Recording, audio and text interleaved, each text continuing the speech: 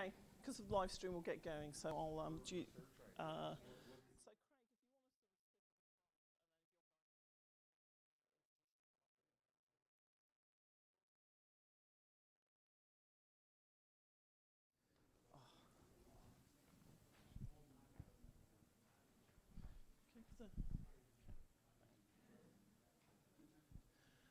Hi.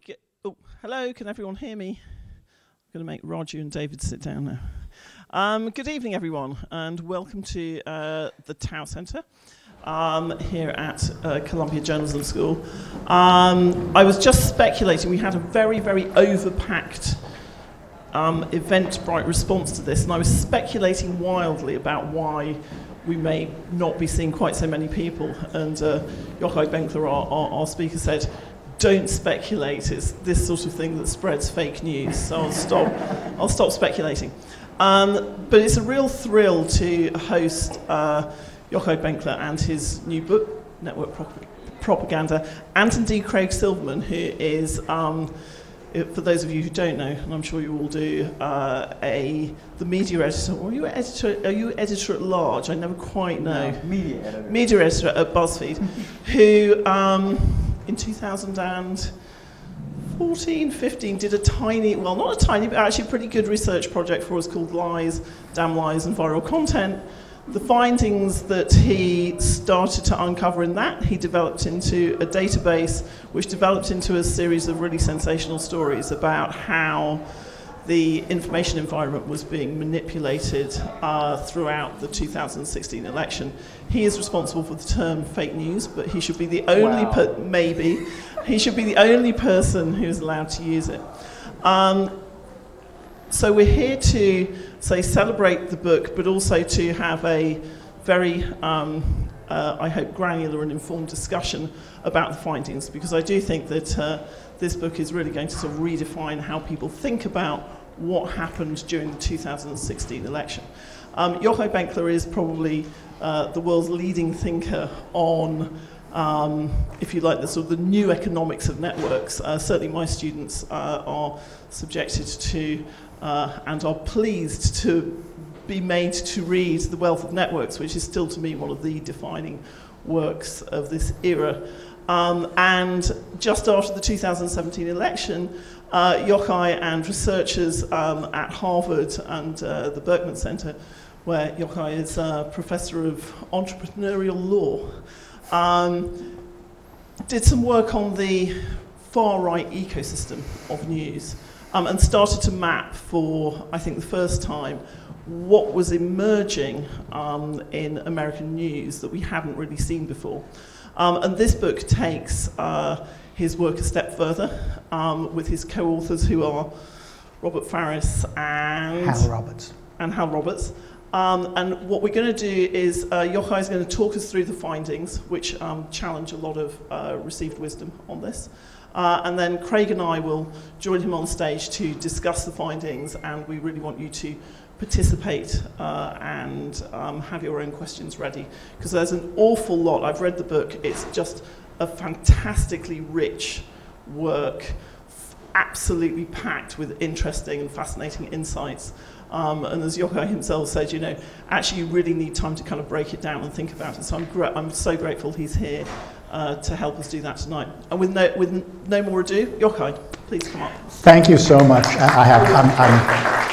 I'm very mic'd up and actually quite loud. If you can, is this too loud? So thank you for that incredibly generous introduction, Emily, and for being willing to come and talk and invite me here to talk. And thank you for schlepping and coming, and really for doing some of the very, very best data journalism there is in exposing these materials, and would love to have debate about differences in perspectives from what you found in your work and what we found in ours. And thank you all for coming.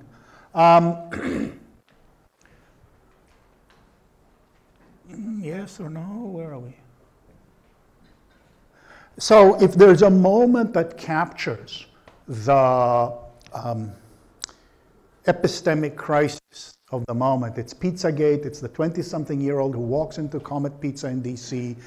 With an assault rifle to investigate the belief Clinton people from the Clinton campaign ran a pedophilia ring out of the bottom of the pizza. To the point that in a YouGov poll in December 2016, 46% of Republicans said that they thought there was at least some truth around the fact that emails suggested that there was some truth to the story. By 2018, in August, 51% of Republicans said in a Quinnipiac poll that the press is the enemy of the people. 91% of Democrats said, nah, actually part of democracy. A fundamental difference. And as the election ended, a variety of theories began to emerge, thinking about what it was that had created this information disorder we were occupying. And the majority of these theories were largely technological, either commercial or political, whether it's Craig's work on fake news entrepreneurs abroad and then here in hyperpartisan sites, whether it's the Facebook algorithm and filter bubbles, whether it's echo chambers that people separate themselves, whether it's micro-targeting and Cambridge Analytica, whether it's more political and Russia or the alt-right. The fundamental frame through which most of the conversation happened was technology that is out of control washed over us and destroyed our ability to tell truth from fiction. My own team and a few others focused more on institutional points and critically on right-wing media, domestic right-wing media and its practices. And we then moved from that initial work to a broader scope and to ultimately this book, with my co-authors, our research director at the Berkman Klein Center, Robert Faris, and the lead technical developer of Media Cloud, Hal Roberts, who built the system through which we did most of the data collection and analysis. Essentially, we look at 4 million US national political stories, ranging from the beginning of the presidential period, election period in April 2015, until the 1-year anniversary of the Trump administration. We look at how they linked to each other. We look at their text. We look at how they were tweeted. We look at how much they were Facebook shared. We have a lot less Facebook data. We use mixed methods in case studies. We also use TV archives. We do network analysis. We do text analysis. We do data-guided case studies. And we do a basic historical political economy of how it emerged. And the effort to bring all of these together to be able to understand what happened. The fundamental image is this. We use 2 kinds of maps. Link-based map, which are like these.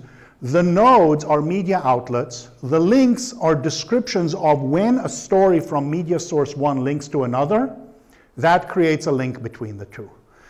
The link maps are maps of the supply of news and the authority that producers of media give each other by linking.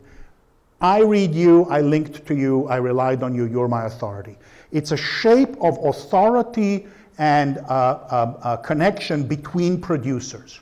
What we see very clearly when we zoom into the top 100 is that traditional media, professional media, continue to actually be very, very important. The death of professional journalism is overstated, to say the least. The second thing we see is that there's almost no center left. And the third is that the right creates an insular system anchored in Breitbart versus Fox. There is no symmetric polarization. Even on the supply side, before you touch a Facebook algorithm, before you touch a Twitter feed, just what people link to each other. There is a right and there is a rest, all the way from the Journal to Mother Jones, all anchored around traditional professional media. When we look at 2017, what happens is the same, but more pronounced, with Fox reasserting its position relative to Breitbart, even online, by becoming more right-wing. How do we know that it's becoming more right-wing? The reason that this is farther away from the center is because the center, which has actually become more prominent relative to during the election, is no longer linking even to Fox News, and neither is the center right. They've focused they've revived themselves by producing stuff that even the center right and the center is not linking to. When we shift from the production side to the attention, to the demand side, by looking at Twitter networks, we see parallel and almost identical patterns, more pronounced, a little more polarization on the left than we saw in terms of authority. The center left has a lot more authority as among links. Attention is slightly more polarized symmetrically, but only slightly. We see Breitbart much larger during the election, and we see a much clearer separation. When we look at Facebook, it's the same thing, and this is in some sense the shocking image when we came out with this first, was just how prominent Breitbart was on Facebook. As Bannon said, Facebook is what made us possible. When we look at Twitter on 2017, the separation, it's literally escape velocity. They're just completely separate, and what you get here on the right is not only that Fox News emerges again as more important, but Gateway Pundit and Truth Feed and True Pundit and InfoWars, all of which make Breitbart seem like the gray lady, become that much more prominent. So we have a distinct radicalization and further separation when we measure by attention. A different way of looking and getting a feel for what's going on. This is the same data presented differently, so I'll go through it relatively quickly. Again, this is, this is during the election. This is links, tweets, Facebook shares. Critically, in terms of attention, there is no center-right. It's completely collapsed. It doesn't exist. What you see on the right is that the more exclusively right-wing you are, the more attention you get. Whereas when you move from the center-right to the left, it's a much more normal distribution of attention anchored on the center. And this is true across all three measures, supply and demand. When we compare to 2017, the most surprising thing for us was that the gray is 17. Each bin is how left and how right it is. What you see is that those that were most prominent on the left actually decline in attention in 2017, and the increases happen in the center. On the right, you also see a decline here of Breitbart losing and Fox gaining. But interestingly, again, just like your story yesterday on Facebook and declines on left and the right, Craig, supply and demand and Facebook see this big drop. So some of this may be the Facebook algorithm, but some of it may simply be attention in the entire network growing to Fox News. On Twitter, there's not so much of a loss because, as we saw, Gateway Pundit, Truth Feed, True Pundit are all succeeding. So New Crazy is replacing the space of Breitbart. But this is very interesting, that the left is moving to the center, whereas the right is becoming more insular and more right-wing, even in the Trump presidency. The basic model, it's not only that they don't link and don't tweet, they operate on different models. The rest of the media ecosystem, in the right-rest distinction, operates essentially on the model that began developing when this institution was founded and reached its height in the mid-century, in the mid-20th century, and since then, of professional journalism, with internal competing incentives that we all know between trying to get the sensational headline, trying to get the eyeballs, but at the same time, trying to be professional, being media outlets competing with each other on being first, but also on being correct, criticizing each other for failing to be correct. Audiences, similarly, are looking for identity-confirming narratives, but they don't see them. They see media that instead separates opinion from news, sometimes give them good news, sometimes give them bad news, have moderate trust, and politicians similarly are constrained by the fact that they're looking for attention to sell identity-confirming views to the public, but they're constrained by the fact that their public is paying attention to media that are constrained by institutions of truth-seeking. What's happened instead in the right wing is what we call the propaganda feedback loop. Essentially, media outlets compete with each other purely on stoking identity confirmation. What that means as a practical matter is that when a news medium, when a particular outlet tries to serve this audience with a somewhat more facts-based statement on a story or not, it simply gets ignored or it gets attacked.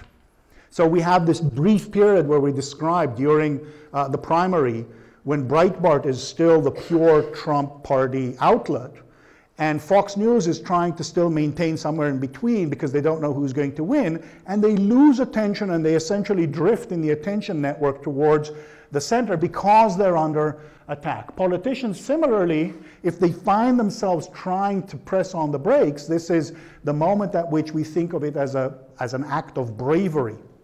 When John McCain says to a woman who says that Obama is an Arab, he says, actually, no. That we consider, we read about that when he dies as an act of courage, because in this system, you lose and you get attacked. So we see it during the primaries throughout, ranging from Breitbart attacking Fox for Fox News colluded with Rubio to give amnesty to illegal aliens. You see the structure of the propaganda. The politician you're against, the media you're not interested in, and the immigration topic that you want to push all through together. And of course, InfoWars does one up and paints Jeb Bush as relying on Nazis. The critical difference is how that network structure does or does not contain the propagation of disinformation. So the closest matched study we have is there was a lawsuit that alleged that Donald Trump had raped a 13-year-old at a party run by Jeffrey Epstein. And there were stories that Bill Clinton, and later on they brought Hillary on the island too, flew on the Lolita Express to Pedophilia Island. These were very closely matched in time, in structure, and when we look at the purely Facebook bullshit clickbait sites that we would associate with fake news in the original sense, in fact, the supply is the same. They're writing only about the Trump Jane Doe story a lot. These guys are writing about Clinton pedophilia a lot. These are some of the places that are only visible on Facebook and have practically no presence on Twitter and the open web. The critical difference between the sites is not the supply and demand at the real edges, but it's over here. When we compare coverage of the Trump Jane Doe story to the Clinton pedophilia story in the most linked sites, it's only on the right that we have Clinton pedophilia stories vastly overshadowing anything we see here. When we're looking at most tweeted, similarly, the right here at the top, the most tweeted sites, is what's propagating it. So the critical point is it's not that people on the left don't want to hear stuff that makes them hate Trump. And it's not that they're on clickbait, Facebook clickbait entrepreneurs trying to make money from selling it to them. But they're embedded in different networks with different institutional forms that check the worst of the frameworks. So again, if you look at the specific stories, the HuffPost story right immediately that says why we should not ignore these allegations gets 1.25 million Facebook shares. It's the most Facebook shared story on this particular topic that there is. There's plenty of demand. But in no time at all, Jezebel and then The Guardian and then the Daily Beast come up with various debunking that finds who the people are who manufactured this lawsuit.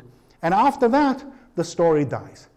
The Clinton pedophilia story, by contrast, starts with Fox News and Malaya Zimmerman coming up with a FOIA request to get new records so that there's news in restating an old story from Gawker that sends Bill Clinton incorrectly and falsely to so-called Pedophilia Island. It gets repeated throughout the right-wing media ecosystem.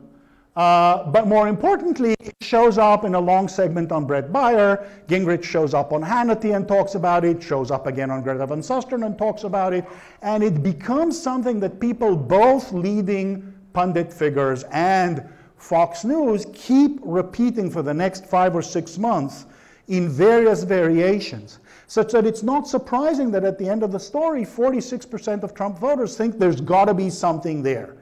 They're not getting it from the edges. They're not getting it from the Sputnik reporter who found one little piece here, one little thing.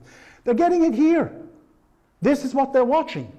In fact, this is really what they're watching, because when we look at the survey data, we see very clearly that Fox News is the primary source of presidential news for Republicans.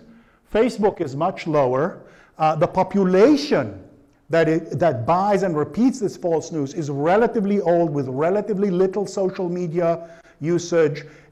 Consistently, the more social media and Facebook use there are, the less Trump support you will see across populations.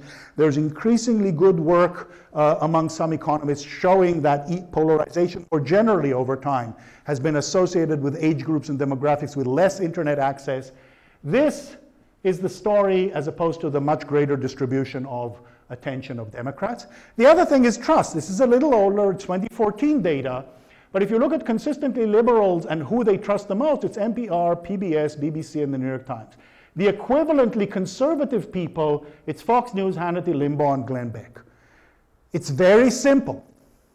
Unless you're willing to say that PBS, the BBC, and the New York Times are equivalent to Hannity, Limbaugh, and Beck in terms of reliability, it's this that you need to explain, not anything else. And this is pure radio and television.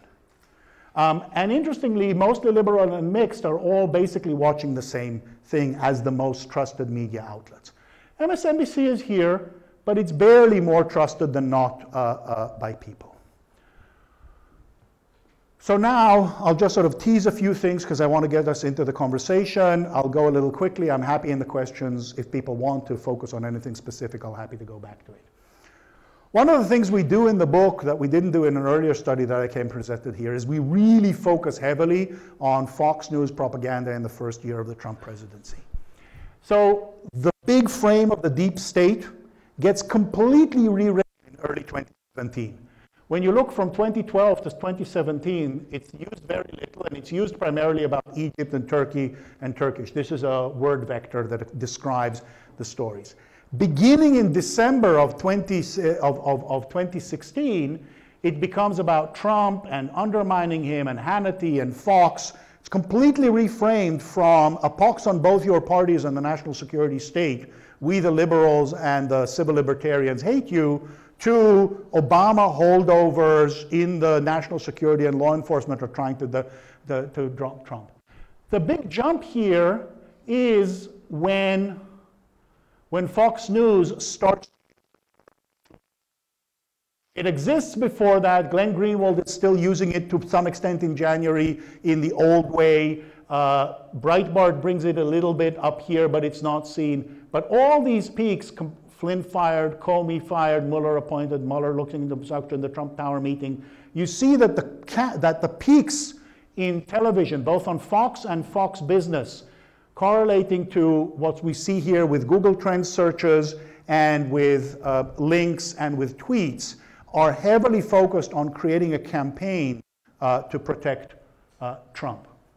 The Seth Rich conspiracy, in which the idea is it's not the Russians who stole the emails from the DNC, it's a DNC staffer who was murdered, starts to be pushed by all sorts of weird players and alt-right Twitter handles here. Gets a little bit of a bump when WikiLeaks offers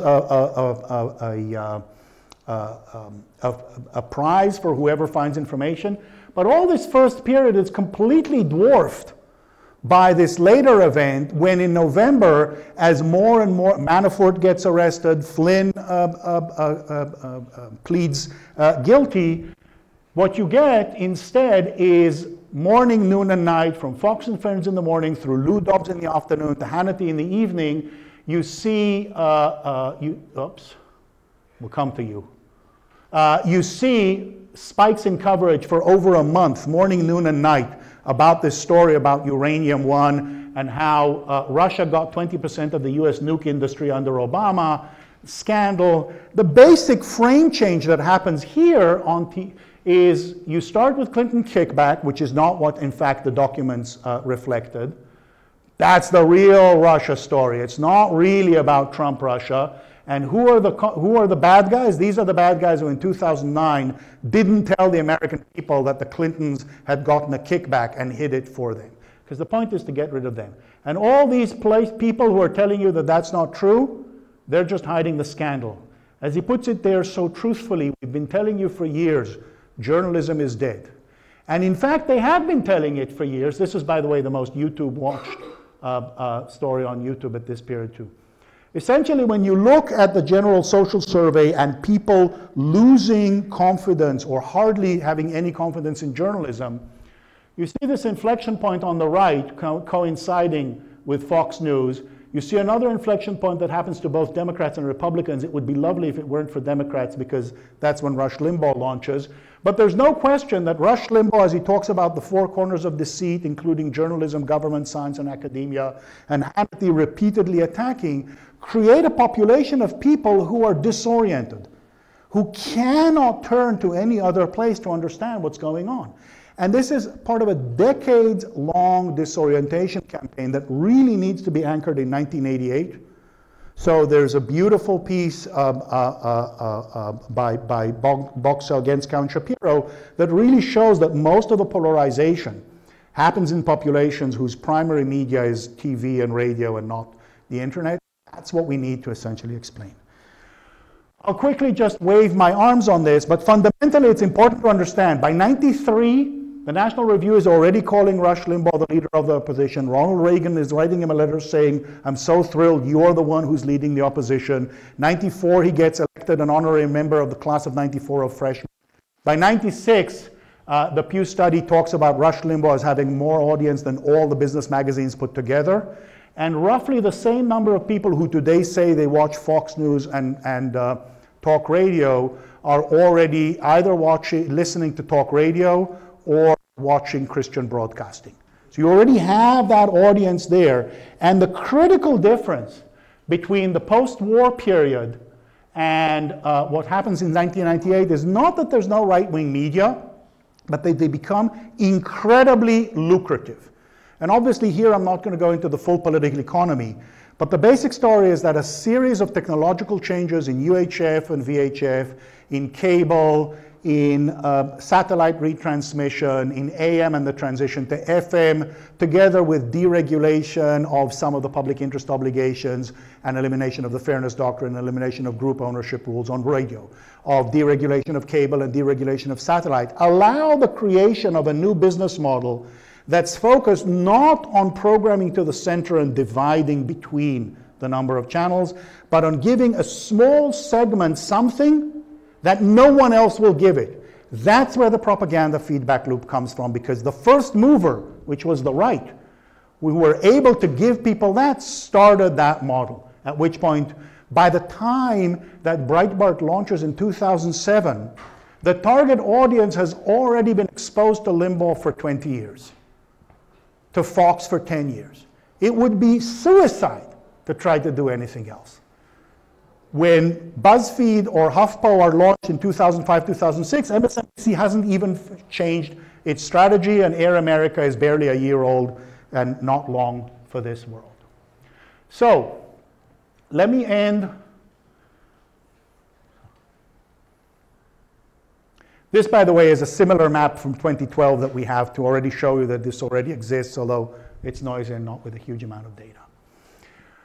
Let me leave you with a minute and a half or two on the fact that it can't all be Fox News, because they only serve somewhere between 25 and 30% of the population. And to understand in this building better than anywhere else, the particular class of failures of traditional professional journalism in the teeth of such an asymmetric propaganda system as the one we currently occupy. So this is Gallup poll, what is most closely associated to you with Trump or Clinton before the Podesta email hack. And it's email, scandal, lie. That's what people are thinking. That doesn't come just from the right wing. This is every reference to email throughout the entire 18 months, broken down by left, center, and center right. And what you see here again and again is that except for here with the DNC dump and here with the Podesta dump, everything else is just civil servants doing what they're supposed to do, State Department people clearing emails, FBI agents making statements, Inspector General making statements, and journalists doing what they're supposed to do, which is reporting on it. But essentially what you get is a steady stream of association of Clinton with email and scandal throughout this system, in the teeth of then occasional efforts by various players to interject more emails, either through leaking or through FOIA requests. So that's critical, and we can talk more about why I think this helps explain why it's not the Russians who made the difference. Just notice one thing. This peak, the Comey announcement of reopening the investigation, dominates everything just before the election. So if there's one thing you can say changed, it's this. The other thing that's more generally is when we look at all of the sentences by the top 15 mainstream media organizations, clearly what you see, Clinton is email and foundation, a little bit of Benghazi, nothing else in terms of substance. Trump, it's immigration and jobs. So you see Clinton scandals versus issues, Trump's issues versus scandals. All this coverage is negative on both of them. But critically, when you think of objectivity as neutrality, in the face of a highly asymmetric propaganda system, you end up with complicity. You end up with confirming, affirming, and propagating the propaganda. And I think the practice now is improving somewhat with leaning forward, with saying that things are false, with deciding what to show and what not to show. But in the election, this is a major failure mode of professional journalism, of not shifting the frame of objectivity from neutrality to verifiability. To me, the fundamental point is that technology interacts with political and cultural institutions in ways that shape the way things work. The usual suspect, the Facebook algorithm, the Russians, the fake news entrepreneurs, do operate, but they only operate within this system and through this system and getting amplified by it. And we should care about the new developments, and we should plan for 10, 15 years from now. But we can't misdiagnose what's happening to us today and imagine that technocratic solutions like better fact-checking on Facebook are going to solve something that's fundamentally a 40-year process of institutions. So it's not the Russians, and it's not the algorithm, it's Fox News, it's Rush Limbaugh, it's the right-wing media ecosystem. And the first thing we need to do is recognize that that is what is currently happening to us. And that's what we immediately need to address. Looking forward to having a conversation about it.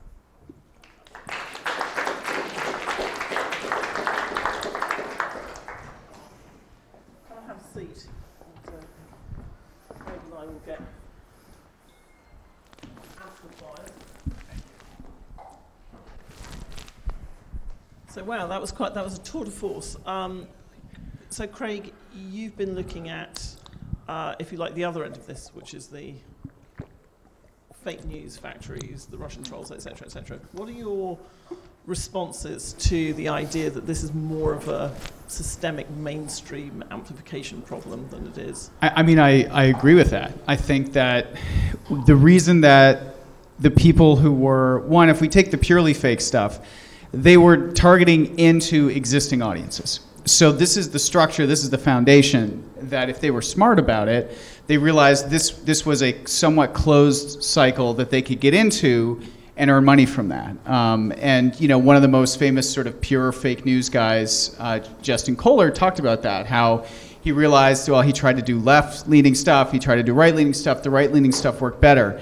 And one of the things that I think is important that you emphasize in the book is it's not an intelligence thing, it's not a gullibility thing. It's about an infrastructure that has been built and that is separated from more kind of reporting-based and fact-based journalism, where you have a fertile environment for this kind of stuff to get out there. The corrective measures of, you know, having to issue corrections, of facing shame from these kinds of things, they aren't as prominent in that other universe. And so I do think they're just completely connected.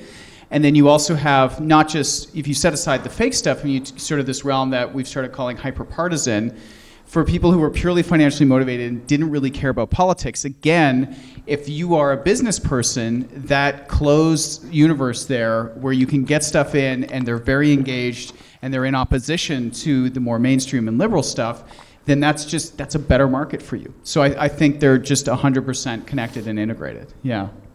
And Yochai, you said several times, you know, particularly in this building, journalism school, these are the things we need to pay attention to. And there's a kind of an interesting, I've been in several rooms, and I'm sure that both of you have as well, where we endlessly discuss fake news, information integrity, what journalism's role in all of that is.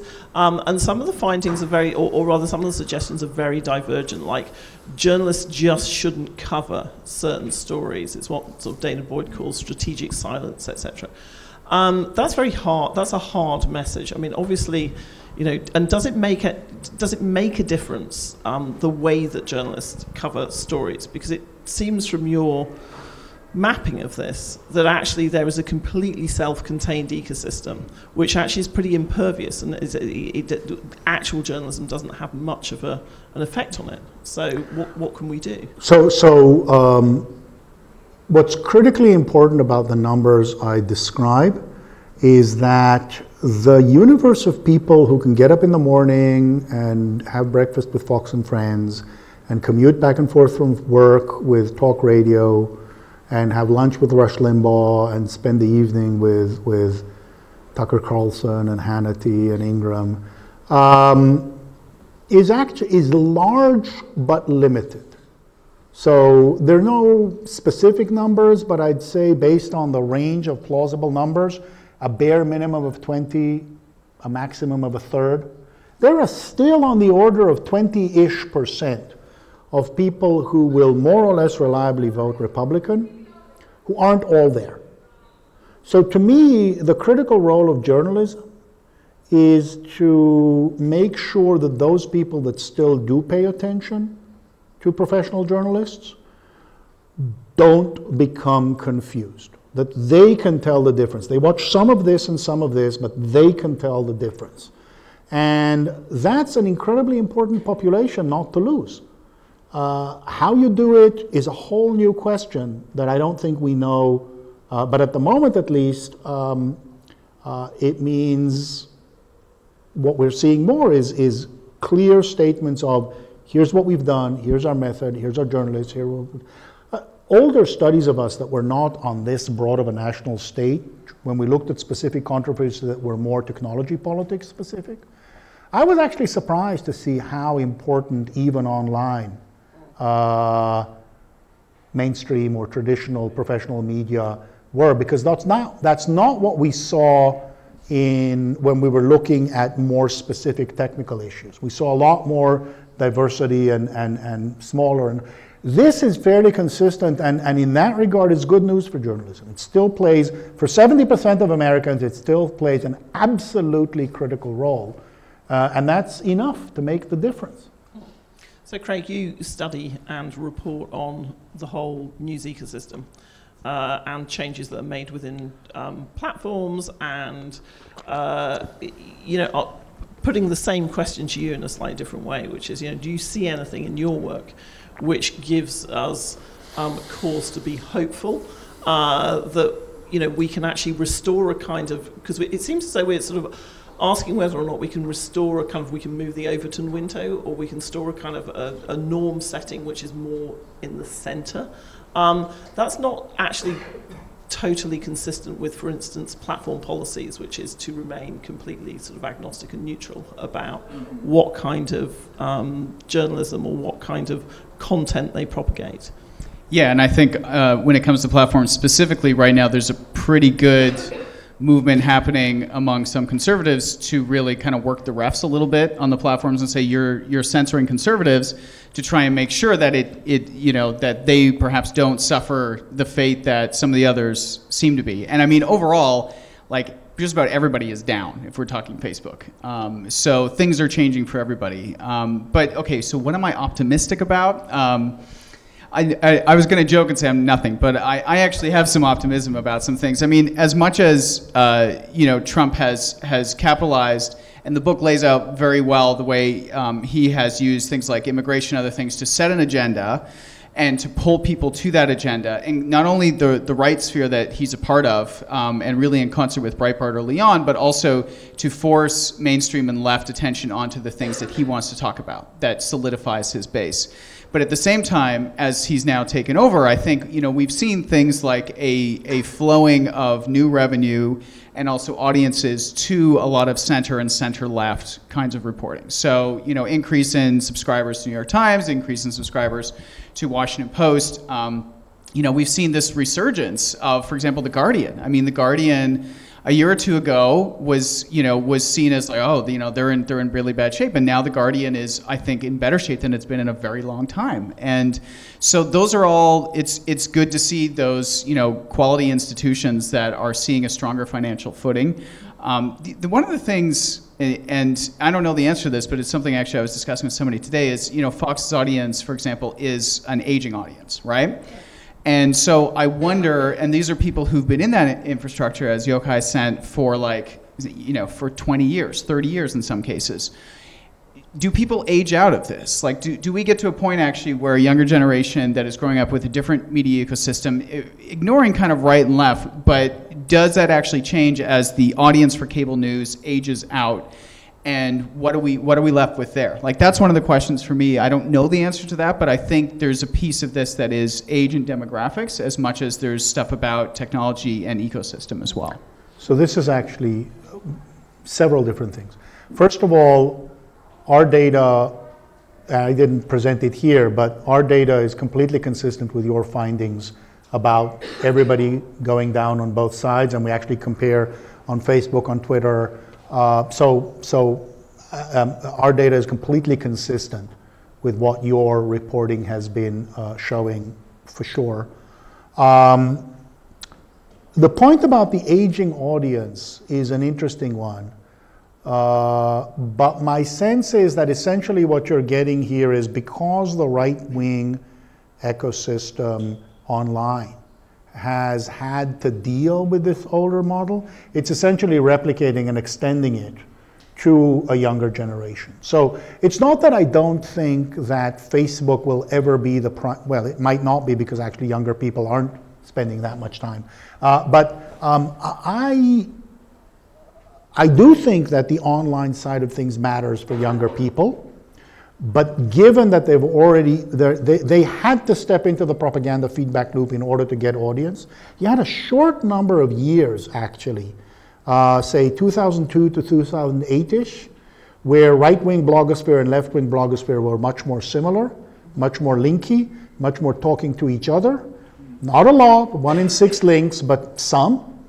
And then it just goes all the way. So I worry, or not I worry, I predict that what will happen is that those who grow up and are raised in right-wing families will use different media, but still within the same dynamic. And that's a sad story. And there was we were discussing this earlier, but there was a report out at the end of last week by our friends at Data and Society, which looked at something called an alternative influence network, which is the younger far-right YouTubers who, again, have a similar sort of self-referential and reinforcing circles, which creates, Rebecca Lewis, who was the researcher who conducted the work, said this sort of creates a completely alternative kind of ecosystem, which actually looks very like the one that you drew up here for old media. And I guess that, again, sort of the question is, if we want to disrupt this, or if we want to move to resettle things, it's very striking, Yochai, that you talked about this, and it's clear in the book, that there was a moment in the 80s when the fairness doctrine disappeared, where all of this sort of became, if you like, kind of a sort of extreme version of what had been a pretty kind of passive, central broadcasting ecosystem. Is it time to re-regulate the public sphere? Or has that game gone?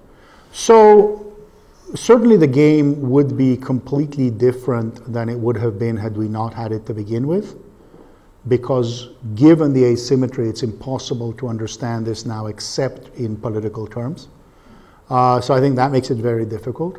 The other thing is, anybody who's living in the age of Trump needs to understand that any appeal to regulation is also susceptible to capture by fascist governments, even in places that are currently democracies. So we have to be very cautious about what we wish for. Yes, in some sense, I could imagine liking that Alex Jones has kicked off Facebook and Apple. But what other sources of influence will Apple and Facebook respond to? In which countries? And removing whom? So coming up with some form of decent structure to contain the worst, provide some framework for more plausible reporting would be good. creating a model that perhaps uses the state as a background threat, but not immediately in it, and create something that's much more based on some of the platforms and some of the civil society organizations, I'm more comfortable with, given the risk that more and more countries will be flipping towards majoritarian authoritarianism or just plain authoritarianism, and use these models to lean on the platforms to become censorship platforms.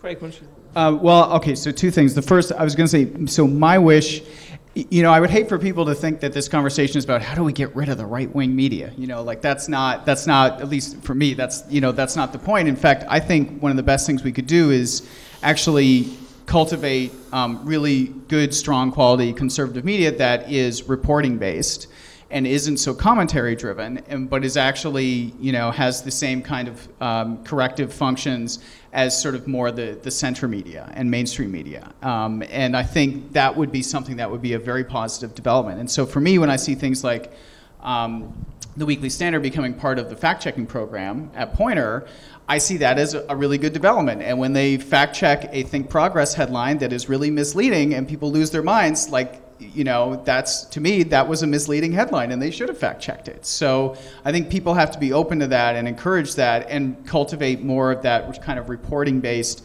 reporting. And yes, I think, you know, the conservatives have had a fair gripe that the media has been more left-leaning, and getting those voices in there, I think that's one really productive way of doing it. On the second point of be careful what you wish for in terms of regulation, I mean, this is a huge thing. I sort of like you, I kind of like the threat of regulation more than I like regulation, of sort of saying, you know, you need to figure this out and you need to manage your platform and you need to actually enforce the rules that you say you have, because that was the biggest problem for a long time on these platforms, is they said they had policies, but they got so big they did not build the infrastructure to actually enforce their policies consistently and fairly. And so when they started doing it, people were freaking out because they hadn't been doing it for so long. So we are already seeing in countries around the world, there was a very bad law passed in Malaysia, there's a very bad law in Belarus, there's a very bad law in Kenya, the Malaysian one's trying to be repealed, but the opposition is blocking it. There's a law that's probably going to come in Singapore next year. So we could see absolutely the use of fake news as a threat as a crackdown and the silencing of media, and that would be a terrible outcome of all of this. I mean, as a Brit, I was watching Jeremy Corbyn address the Labour Party conference today, and he said, we stand with and support journalists in places like Myanmar. However, in Britain, in Britain, press freedom can too often mean the spreading of lies and half-truths. And then he went on to say, you know, kind of really we should be using the alternative channels for direct communication with our audiences. We should be using social media. You know, we should have a Twitter stream that wakes everybody up at 6 a.m. with a series of splenetic tweets. He didn't say that, but I was just imagining that's what may happen. And it was kind of so it feels to me that this is also a troubling thing which is happening, which is kind of politicians on the left and the right are using some of what we've seen over the past 2 or 3 years to say, ignore journalism, you know, to use, if you like, the sort of the partisan, you know, the issue of fake news, to say sort of talk past journalists, don't kind of pay attention to them. And it's a rhetoric that obviously we're very familiar with from the president. But should we feel, you know, I feel deeply uncomfortable about that. And again, as journalists or as academics, what are the things that we can do? And I hate the phrase restoring trust because it raises so many questions. But what can we do to stop, if you like, a sort of this slide towards authoritarianism, perhaps even on both sides of the political spectrum? That's a big question. So let me mildly push back on one thing that Craig, you just sort of... Be more aggressive. Don't be mild. No, be strong. Be a massive pushback. You can wrestle with him. Mild. You stated as fact that the right has something about the mainstream media being left. I think that's false. I think when you go off kilter, I've spent too much of my time in the last 20 years as I was imagining the network public sphere and the way in which it checks mainstream media to buy that story. Traditional professional media are not left.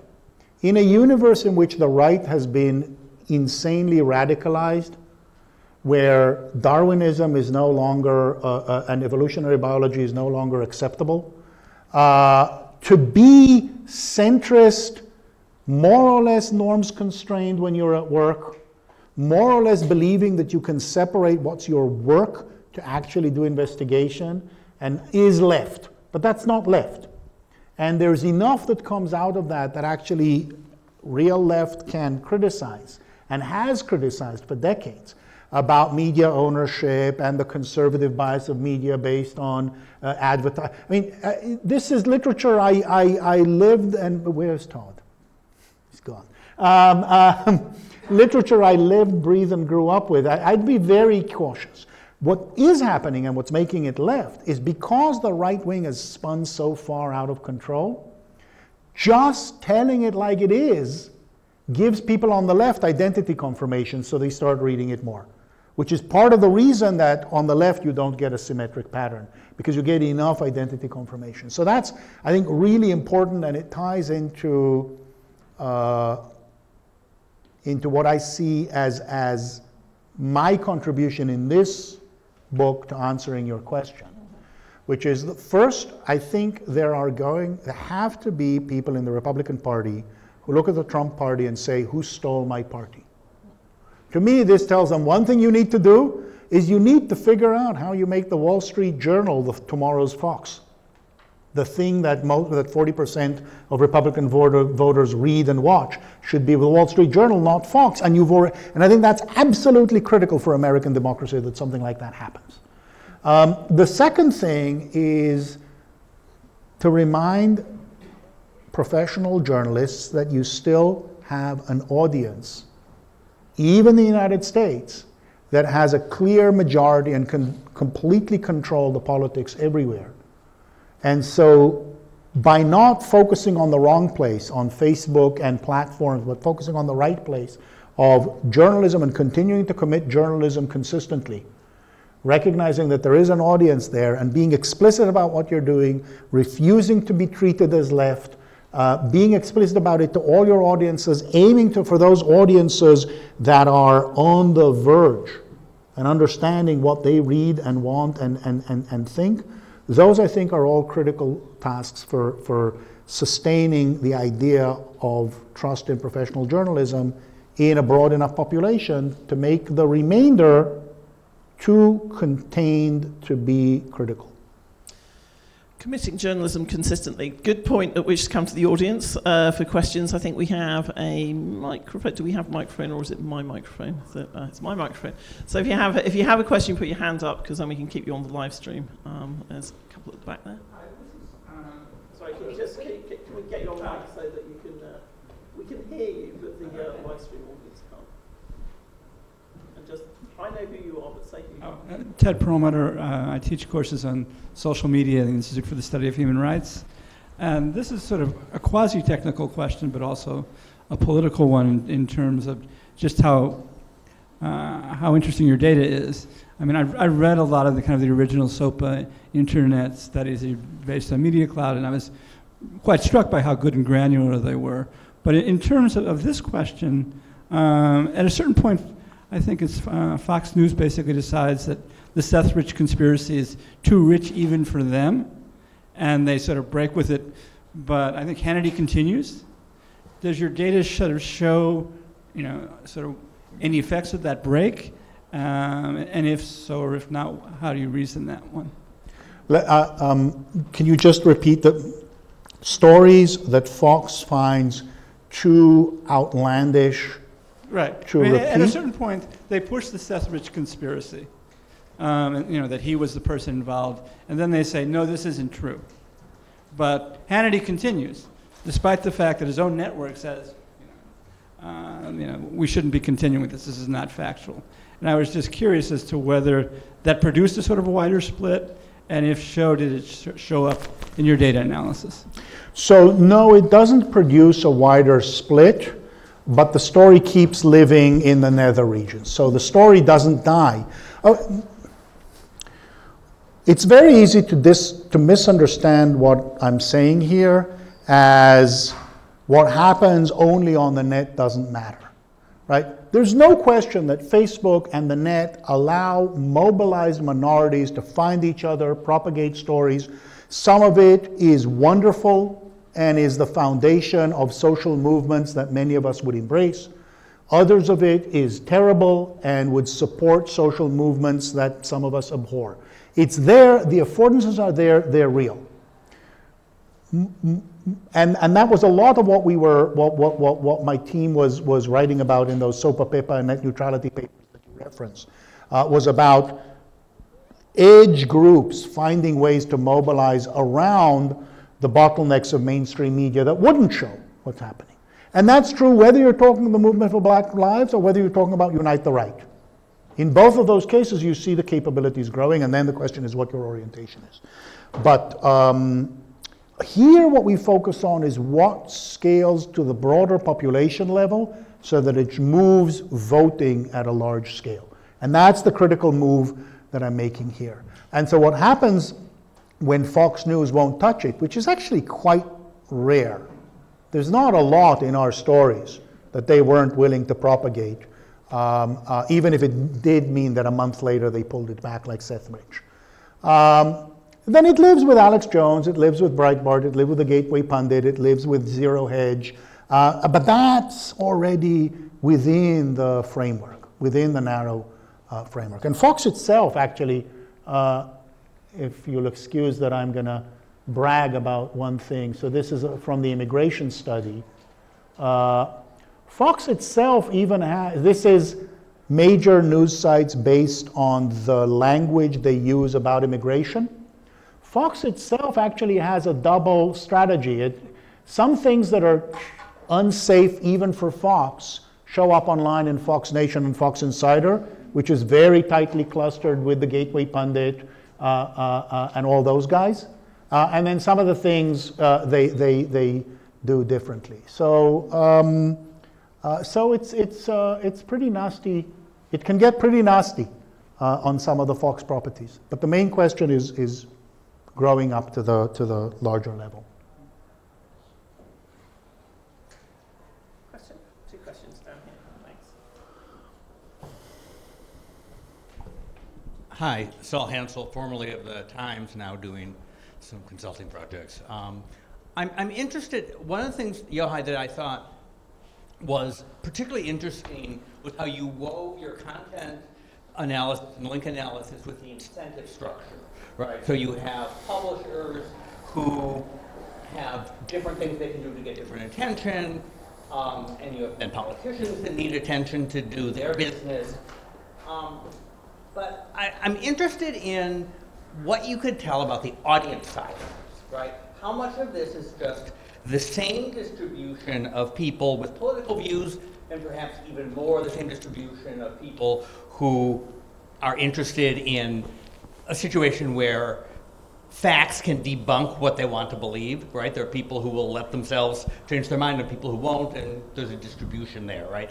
Is that the same, but because media has fragmented, there's a better business now in serving various niches, or is there more of an interaction, and has the attitude of the public towards fact versus opinion and what they want changed as the economics of serving them has changed?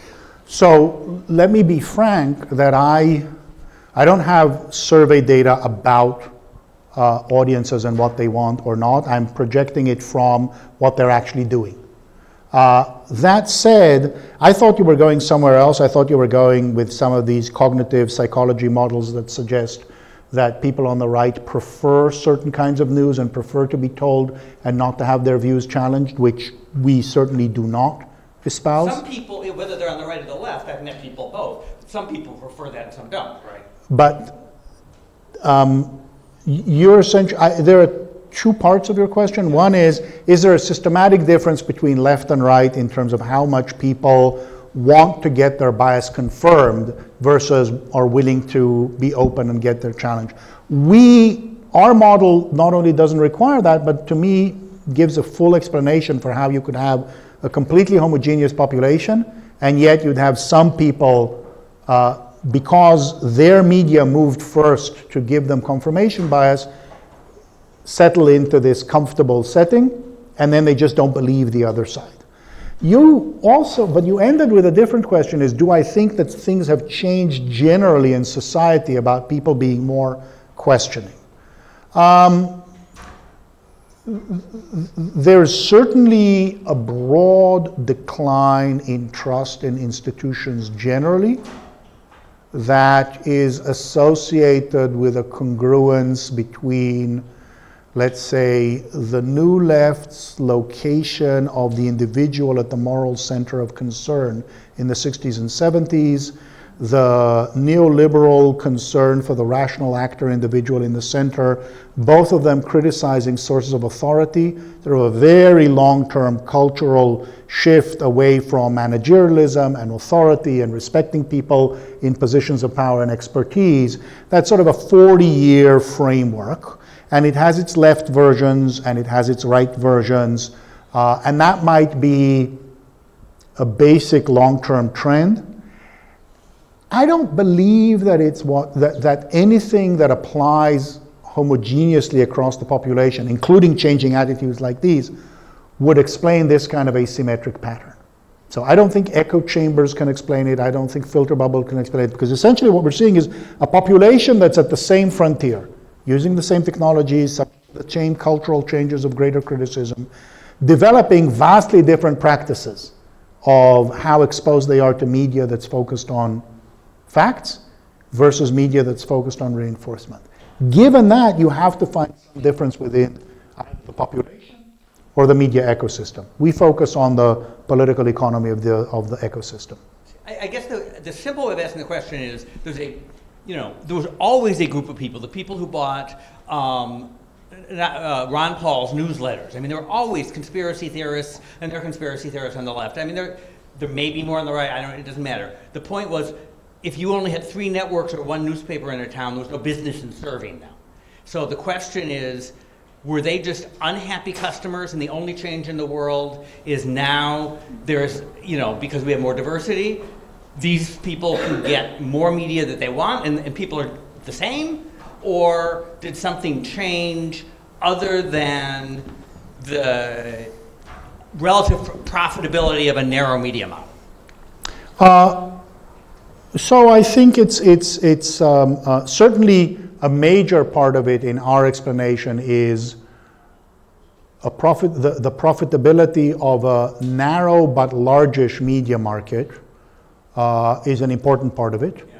Yeah. Then there's the question of why it didn't happen equally on the left, because I'm not interested in narrow slivers. There are narrow slivers on the left, and I showed them here in the Trump rate story, that are perfectly happy to be lied to feel angry and outraged at the other side. It's the question of how it scales to the half the population. And that's the critical thing that I'm focused on here. And that is the profitability of serving such a large population. And that's essentially what happened with Limbaugh and with Fox News. It became big business in a way that Human Events and the Mannion Forum and National Review never were. And so they only served certain classes of elites within that framework, or small groups within. Most people couldn't get it. I don't understand between everybody in the bar, but if you could just pass the microphone to Roger. Rajiv Narasetti, I'm on the faculty at the journalism school here. I spend a lot of time thinking about business models, and obviously there's been a growing concern about mainstream media and its financial health in relation to declining trust.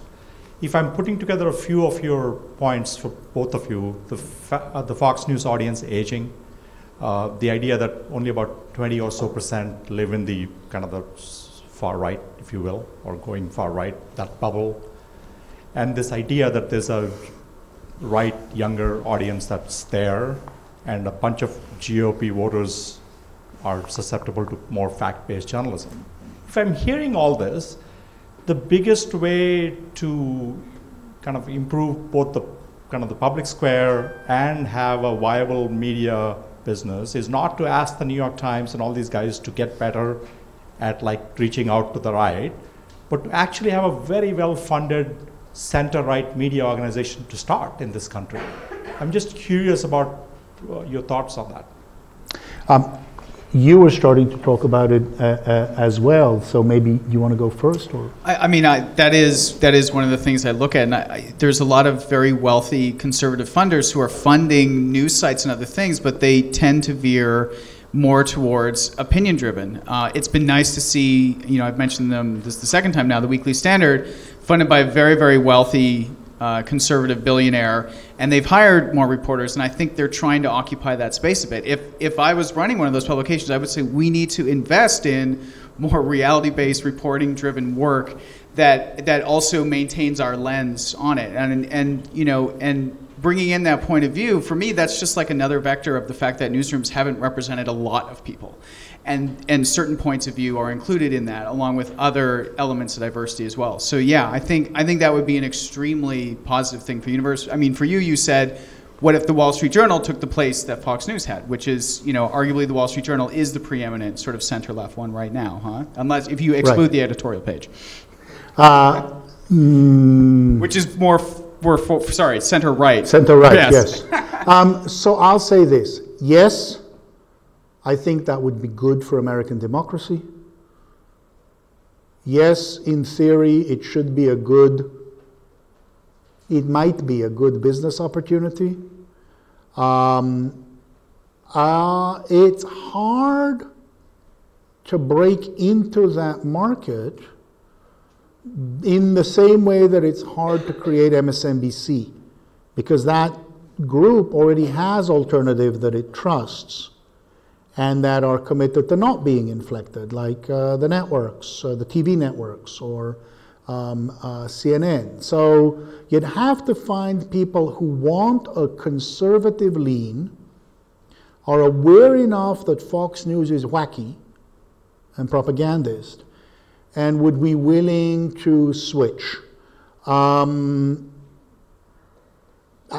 say that building that core audience is going to be very, very hard, because Fox and talk radio have